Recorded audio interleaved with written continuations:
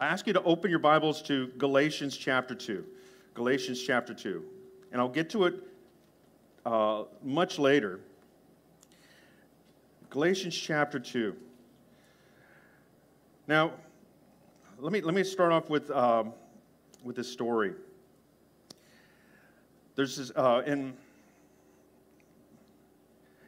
during World War II, there was this naval transport vessel that was sailing across the seas, and it got bombed by a German submarine.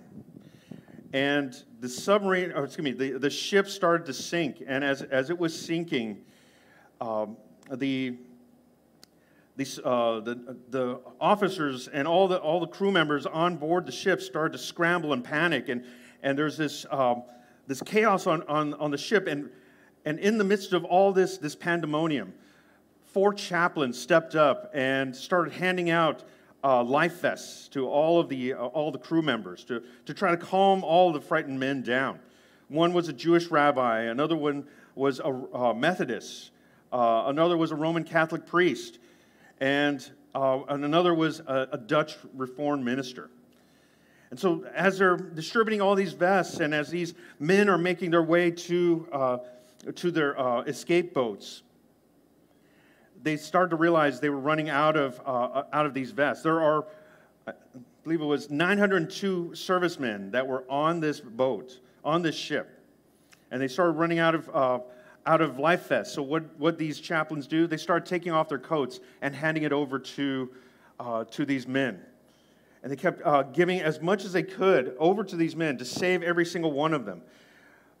One survivor would later say this of the men as they saw them kind of clutching one another's arms against the sinking ship. And he said, "It was the finest thing I have seen or hope to see this side of heaven." The sacrifice of these 4 men would be recognized by Congress later on with the Medal of Honor of Heroism. They conferred this medal, after their death. And of the 902 men that were on board, only 230 survived, and a lot of it was because of these 4 chaplains. Now I ask you, we talk a lot about dying to ourselves. Dying to ourselves. We think dying to ourselves always seems to be in the context of us giving up something that is really for our own benefit. I'm going to die to myself. I'm going to give up. I'm going to sacrifice this addiction. I'm going to sacrifice these things that are in my life that occupy my attention. But what I see in the life of Jesus, what I see in Scripture, what I see, everything that is written about dying to ourselves is way more than just us giving up something, right? It's way more than that. When we say I'm going to sacrifice, I'm going to die to myself. I'm going to die to that old self, the one that binged on Netflix, the one that spent all this time playing video games. I'm going to die to myself. No. This is an example of dying to ourselves. Dying to ourselves ought to be in such a way where a part of us dies so that we can serve another person. A part of us dies so that we can build somebody up. This is what true dying to ourselves mean. When we look at this, and I'm just going to go in brief over all the different events that took place on this Sunday, this Resurrection Sunday. We know it to be about the resurrection of Jesus, the empty tomb, and all that. But it's so much more than that. It's so much more. There's a lot of events that took place, and if you've been following my live stream, I've gone over some of the events that took place on this day. When you bring all the Gospels together, what we call the Synoptic Gospels, Matthew, Mark, Luke, and John, and you line these details, these narratives side by side with what happened on this day after Sabbath, we see this. Number one, there's basically, in a sense, 4 different acts that take place here. Scene 1 is this discovery at the tomb. We read in Matthew that the tomb was found empty, but there are events that led up to that. There was an earthquake, right? Now, after the Sabbath, toward the dawn of the first day of the week, Mary Magdalene and the other Mary went to see the tomb, and behold, there was a great earthquake, for an angel of the Lord descended from heaven and came and rolled back the stone and sat on it. His appearance was like lightning, and his clothing white as snow. I went to UC Davis. I studied aeronautical and mechanical engineering, and when I read a passage like this, I'm thinking, okay, there was an earthquake. There must have been a big boom of some sort. This angel must have been flying so fast down, he broke the sound barrier, and then boom. And then, do you not see that? I mean, the angel of the Lord came down, and he broke the sound barrier probably multiple times, and then came and rolled the stone away, and then sat on top of it, right? And this is all before all these ladies came out to prepare the body of Jesus. Then we see scene 2. There's a lot of running around that takes place. According to John's account, you see Mary Magdalene, who's the only woman that's mentioned in John's account. Mary Magdalene sees the empty tomb, runs over to inform the disciples, right? And then the disciples don't believe what they're hearing, and Peter and Paul run back to the tomb. John chapter 20, verse 2. So she ran. This is Mary Magdalene. So she ran, went to Simon Peter and the other disciple, the one whom Jesus loved. John is speaking of himself. And said to them, "They have taken the Lord out of the tomb, and we do not know where they have laid him." And so you have this running back and forth. And then at the same time, according to Matthew's account, the other ladies, they probably didn't respond as quickly. They saw the angel of the Lord, whether there's one angel that was sitting outside on top of the stone, whether in Mark's account, they went inside the tomb and saw one angel there, or in Luke's account, they saw 2 angels there. There's a lot of discrepancies, but this is not the focus here. The women came and encountered these supernatural beings and were told that Jesus is not here. They were then told to go and inform the disciples. So they start making their way over to see the disciples. Then we see the third scene. Now we start to see Jesus appearing to all these different people. It's not just one appearance. It's multiple appearances, right? It starts off in Mark chapter 16, verse 9. Mark would include this and say, when he rose early on the first day of the week, he appeared first to Mary Magdalene, from whom he had cast out 7 demons. We combine this with what we read in John's account, and so you have Peter and John running back to the tomb. They look inside. They see the tomb is indeed empty. They start making their way back. Mary Magdalene must have followed them back to the tomb, and here she is. She's crying at the entrance of the tomb, and that's when Jesus first appears to her. Of all the people in all of Scripture, Jesus would appear before a woman. And it's significant for that time because a woman at that time, her testimony is only worth half of that of a man. But for Jesus to come and say, of all people, I'm going to reveal my resurrected self before her first. It's quite profound. And so he has this intimate dialogue with her and says, I know who you're looking for, and I'm here.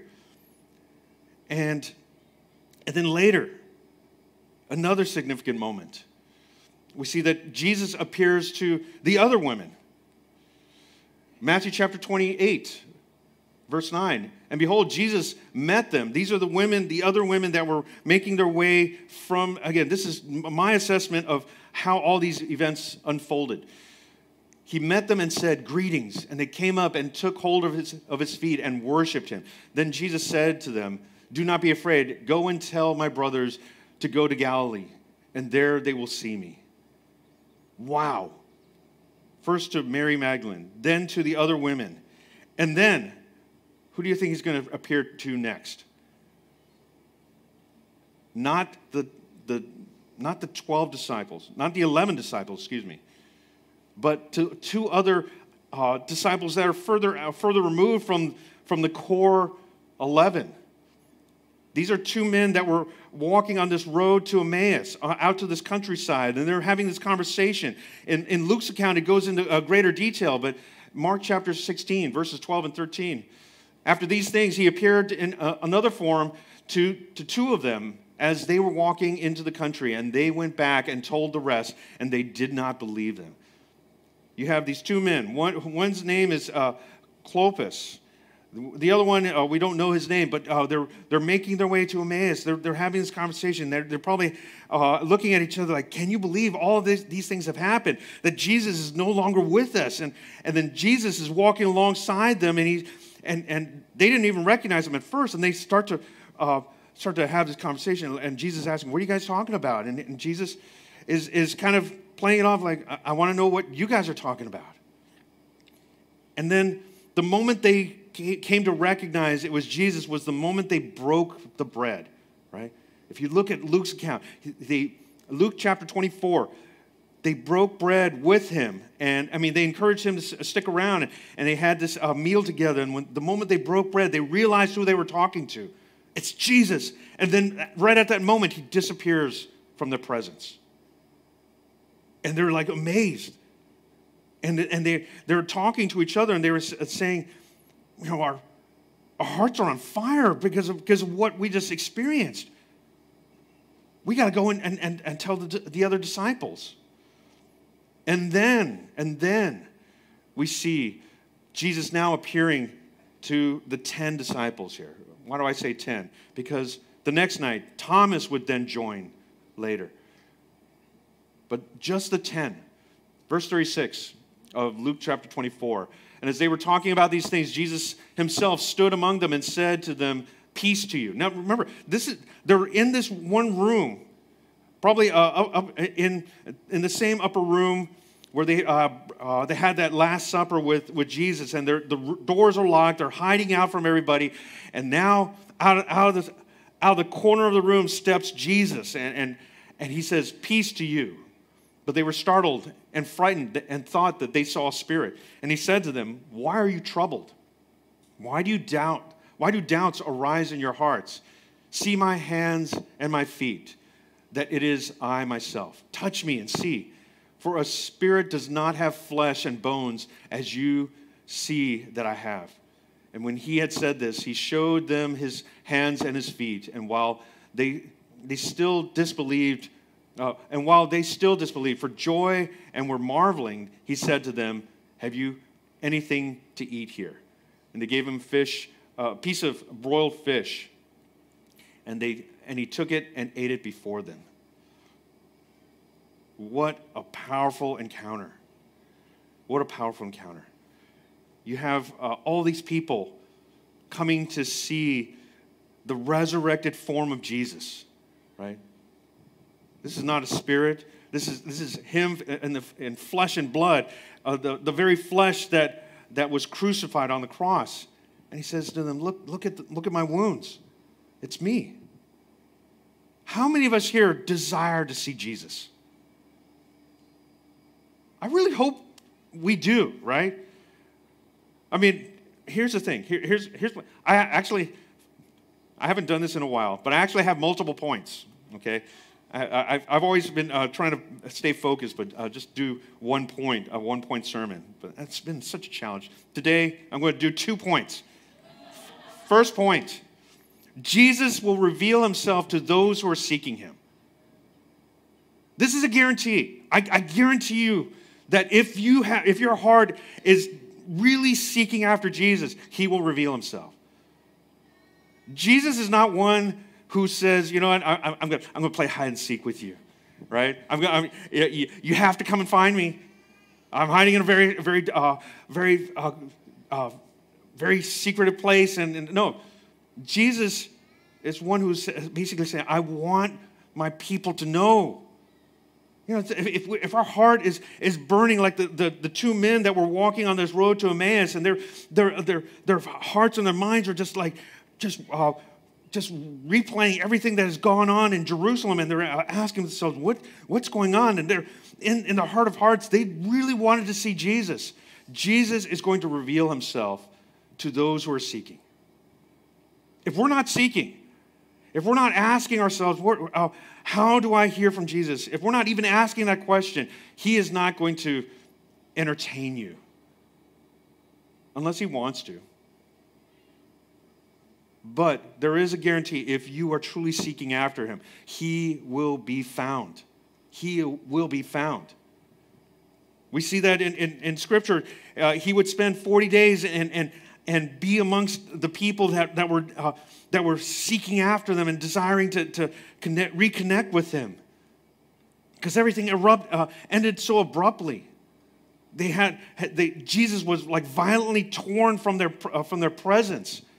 And then they saw him crucified and beaten and scourged and on all these different things. And it was a very sudden and violent experience. They wanted closure with that. And here Jesus comes back into their lives and says, not only am I going to give you closure, I'm going to give you peace. I'm going to give you joy that this world cannot understand. I'm going to give you power because now I'm going to impart the Holy Spirit that I've been talking about. And he's saying, I'm going to give all this to you because I love you. My second point is this. The gospel lifestyle includes the cross in our lives. I think so many times when we look upon this gospel message, you know, so yesterday we had such a great time with Easter Fun Fair. I don't know if you saw, I recreated the tomb of Jesus. I mean, it was such an honor. You know, building a tomb for Jesus, and I felt like Joseph of Arimathea. It's like, yes, Jesus, please occupy. Oh, shoot, he's not in here. But that's part of the act, right? Because as the kids were going inside, you know, one of the guys from the well, he's super massive, and he was perfect for the role of this Roman centurion. And yeah, Michael, he was great, and you got this, but he was smiling. He had this big smile on him. He's a massive guy, but he had this big smile on him, and all the kids were coming up, and they were like actually pushing him and everything, and they were grabbing his sword. But they got into the tomb, right? And I love the setup. The centurion was saying to him, okay, I'll let you go inside. Don't tell anybody. I'm going to let you go inside. And then as he walked inside, he asked them, did you find Jesus? You know, and of course, this is kind of the setup. The kids go inside and they look around, and you got this black light shining down on this white linen that's laid on this shelf, and it's like it's glowing. And the kids walk in and they're like ruffling it up, and then as they're coming out, and Gabby and I would ask them, "Did you find Jesus?" And that's kind of a dumb question because the answers are written all over the wall, right? And I asked, "Did you find Jesus?" No. Wait, where's Jesus? Because if we don't know where Jesus is at, that centurion is going to lose his job. He's going to lose his head. He's going to lose his family and everything.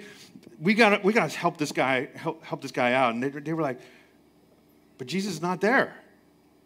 Where is he? And then a lot of these kids were just like, point straight up. And there's a part of me that I just wanted to cry, like, you guys get it, yes. Right? That's the power of the tomb here. No, it's the gospel, right? They understood the gospel. They're coming out, and I asked them, do you believe that?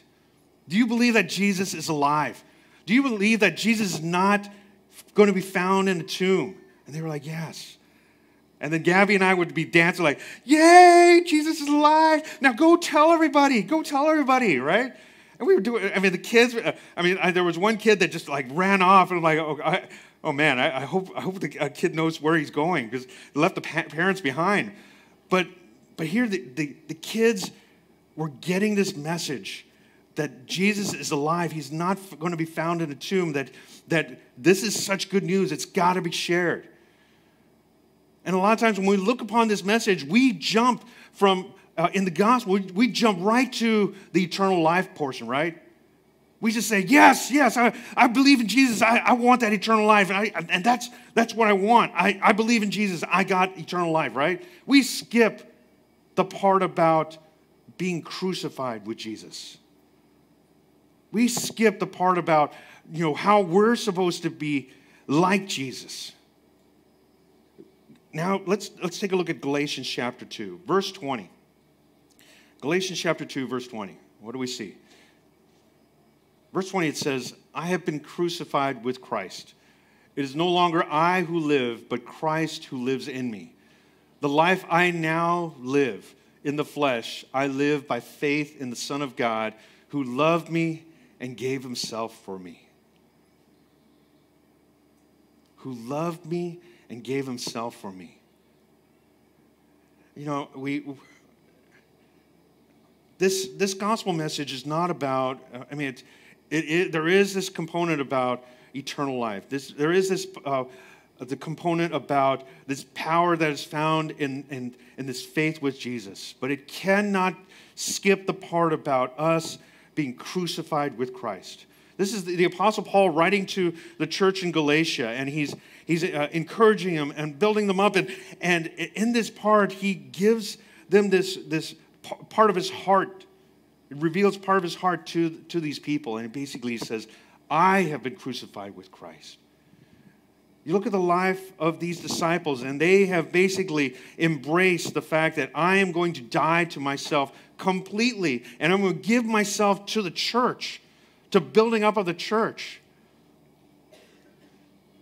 So if any of us here ever want to say, I'm going to die to myself, I'm going to be crucified with Christ, it ought to be more than just, I'm dying to my old habits, I'm dying to my old ways, I'm dying to my to that dark self. It's got to be including the church in it. It's got to be where, I'm going to die to myself such that that new part that comes out in me is going to be like our Lord Jesus Christ, who washes the disciples' feet, who goes from town to town and teaches about the kingdom of God that is coming. He's going to go and serve all these different people, heal them and restore them back into worship, right? If you truly want to die to ourselves, we need to turn it around and say, you know what? I'm going to die to that old self, that selfish part of me, and turn it around and say, I am going to commit my life to helping this brother restore his relationship with the one true God. I'm going to dedicate myself to spending time with these children so that they have an opportunity to come to know Jesus. I'm going to dedicate myself to going into my small group, being prepared and really sharing and building one another up, because someone else in here lacks that faith, and my faith is going to be such that they can borrow it and they can walk their way to Jesus until one day they have their own faith in Jesus. That's what truly dying to ourselves look like. Look, dying to ourselves isn't about, I'm going to give up this pursuit for a promotion. I'm going to give up this pursuit for a promotion so that I can make more money, so that I can one day perhaps give it back to the church. Give that up. But instead, look at it from the life of Jesus. This whole week was about how much of a sacrifice Jesus gave for each and every one of us, culminating into this life that he says, now I give it to you. Now, and then Matthew 28, what does he do to the disciples? He gathers them up at this hill in Galilee and the appointed place, and he says to them, okay, guys, now I send you out. Go and make disciples of all nations, baptizing them in the name of the Father and Son and the Holy Spirit, teaching them all that I have taught you. And keep doing this until the end of the days. I will be with you. He sends them out because he knows that they are ready to die to themselves and give their lives over to the church, to fellow brothers and sisters in Christ, to be able to say, the life I lived, no longer my own. The life I now live is for the purpose of building one another up. Do you see that theme in all of Scripture now? Ephesians speak of that.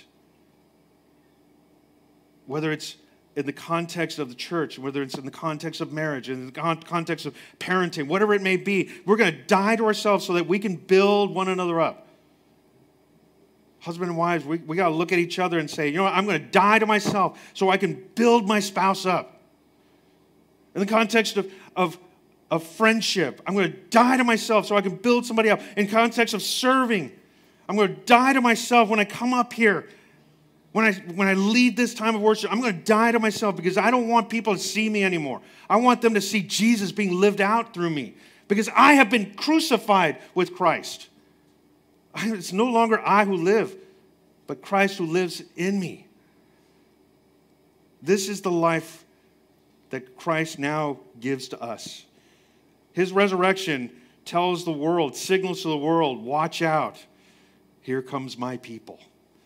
Here comes the church. World, are you ready for this? Are you ready for the love that's going to just spread across this land? It's coming. And we are part of that wave. Here's my challenge to each and every one of you. Die to yourself for the purpose of loving others. Die to yourself for the purpose of loving others. Don't just die to yourself for yourself. Not enough. If Jesus did that, this would be a whole different gospel. But what he did was level 2, it was literally God level, right? In video game terms, right? God mode. Let's live our lives such that, when we go from here, it is truly to love others, right? Right now, I really believe all of us are starting to hear these verses echo in our hearts and our heads right now. The verses that we've read, right? Just close your eyes for a moment. Just close your eyes for a moment. In that upper room, do you remember what Jesus said to the disciples? John chapter 13. A new commandment I give to you. Love one another.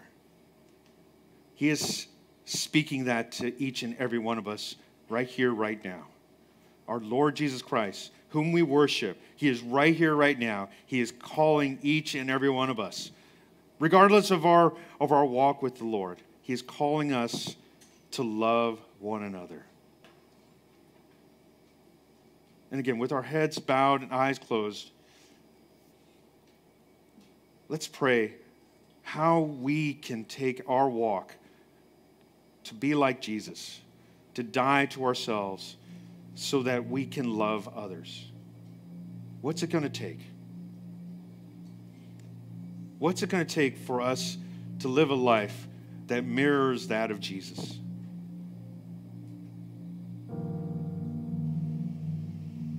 Is it going to be repentance? Maybe some of us need to repent of our sinful ways because we've been living in those manners that really displeases God. We've compromised. We've compromised to such a degree that we've justified our sinful actions, our sinful ways. Maybe it requires repentance right now. Maybe for some of us, actually, I know there are some of us here that are struggling with that heart to love others. Lord, I don't have that heart. I don't have that heart capacity. I've been hurt so many times. I've been just beaten down by the world. I don't have anything left. Well, that's where we need to pray that the power of our Lord Jesus Christ comes into our lives.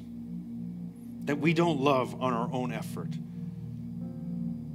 but we love with the power that is found in Christ Jesus. Maybe there's pride. There's pride here right now. There's anger. We got to let that go. There's fear. There's arrogance. All these things come in the way of us dying to ourselves to be able to love others. Let's just take 30 seconds again, just to pray for ourselves. How can we break free so that we can die to ourselves to love others? Father God, Lord, I just thank you for this time, this opportunity that we can gather together in your presence, Lord, Father God. And I just ask in the name of Jesus, Father, that you...